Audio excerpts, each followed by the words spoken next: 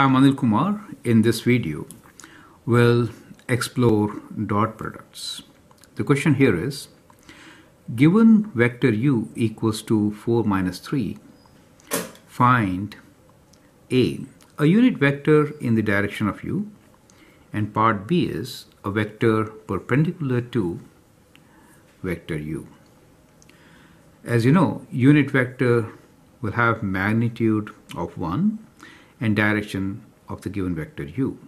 So normally you can use this formula. Unit vector could be represented like this, is equal to vector divided by its magnitude, right? That gives you unit vector. So we'll use this formula to find the unit vector.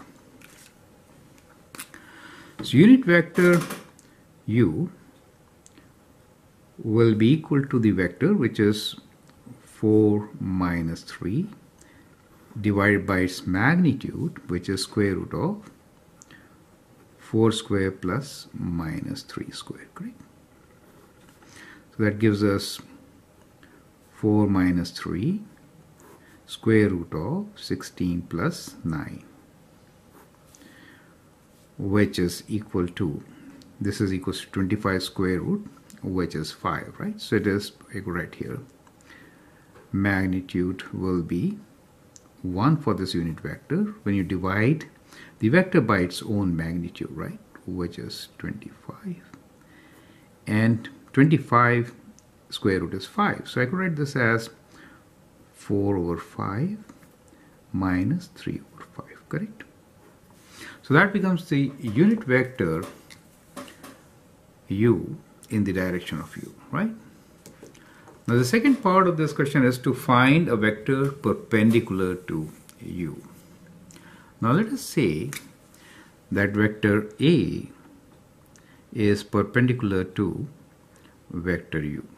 In that case, A dot u should be equal to 0, right? That's important to understand.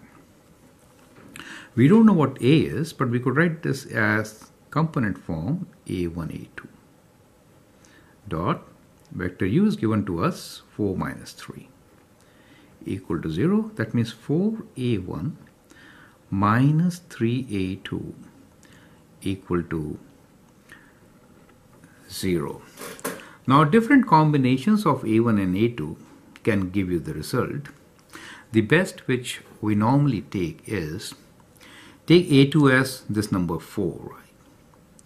In that case, a1 will be 3, correct?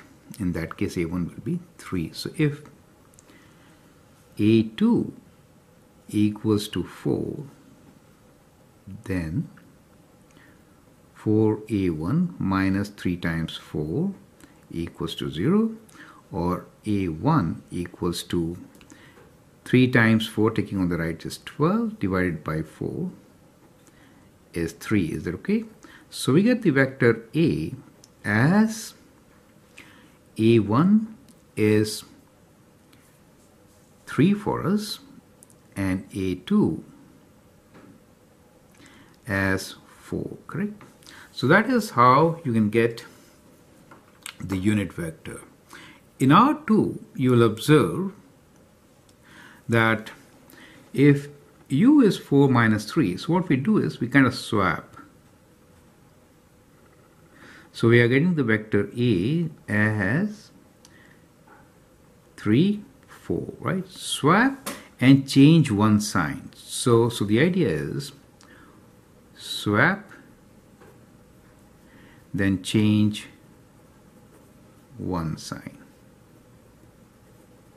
Correct? So these two steps can help you get perpendicular vector in R2, correct? Now as an exercise, what you can do is you can verify your result, that is dot product. Is it 0 or not, right? So I'll leave that for you as an exercise. I'm Anil Kumar and I hope that helps. You can like, share and comment on my videos. Thank you and all the best.